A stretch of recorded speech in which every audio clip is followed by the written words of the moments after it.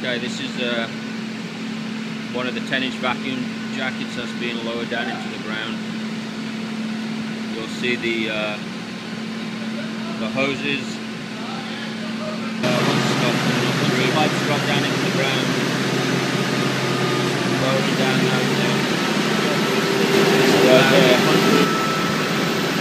Devin's hanging onto him, and then he'll winch the actual purging device. Will come up through the ground and be winched back up through there. We've got 3/8 quarter-inch cable which holds the purge cord in place. Okay, here we go now. We start winching off the purge device. Here's all the hoses coming up. And this is Cletus. This is what you actually wanted to see with the purge device. There it is.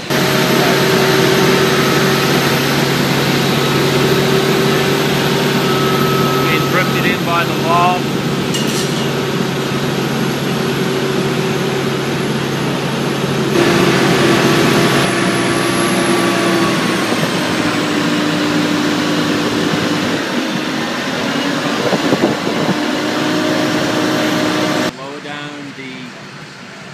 Purge hoses, and right now Scott's actually using acetone, where we actually machine the end of the pipe to put a J-bevel on there.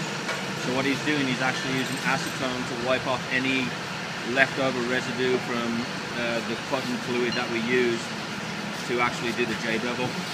Now, as you can see, the hoses and the lifting cables for the purge port, Drew's going to hook those up now, and if he moves his big ass out of the way so I can see. Cable down a little. So he'll bring the cable down from the winch. Yep. And he's going to hook that up to the actual purge. This is an 8-inch weld, so he's hooking up the 8-inch purge port right now. As you can see how big it is and how long it is. He's going to hook up the cables, which obviously go up to the winch that's up on the mezzanine about 40 feet above us. And then what he'll do is then he'll put the cables to his left hand side of his hand there. He's going to actually put those onto the pull your hose a little itself. So they have quick disconnects that go in there. Yep. So Drew, explain which one's which. So these are labeled seal inflation. That's what inflates the bladders. Then the fill port, which is where we purge it through. And then the vent port, which is where we let the purge out of. Okay, so then after they do that, then they also, when they pressurize it, they also deflate it after that and then put helium in there to do a helium leak check. So it's actually turned out to be a pretty nice device, and it's really speeding up the operation of getting these vacuum jackets down into the ground. So right now they're going to start bringing it back up. Cable up. As you'll see where it goes up into the pipe.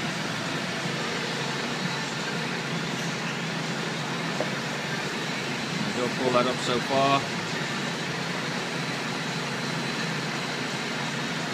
Hold that. Pull your hike, your hose is caught. Cable down.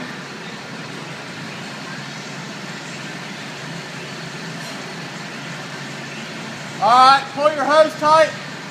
Alright, you got it. Cable up. So then it goes up inside the pipe. Yep. Now Drew, how do you know how long, explain how you know how far to bring that down? We have the center of it marked with a wraparound mark. So we put that center mark within an inch or two of the weld.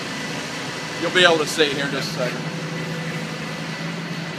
So basically what they're going to do is now they're going to get the fit up of the pipe where it'll come over and drop down.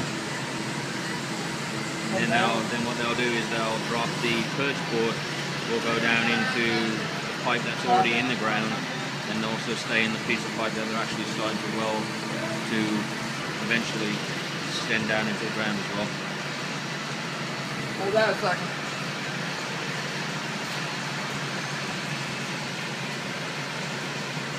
Now this is a bit of what they're doing now. now is they're putting on the actual ring for the welding machine.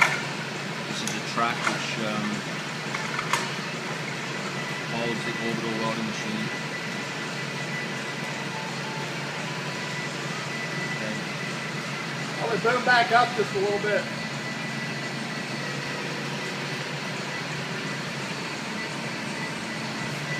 Alright, cable down. So now we'll see the actual device coming down through. There it is. Oh! There we go. Alright. Okay. Down. Okay, see it going down Yep. the pipe, stop. Bounce it up See just the- a tad. You see the actual Up mark just a on hair.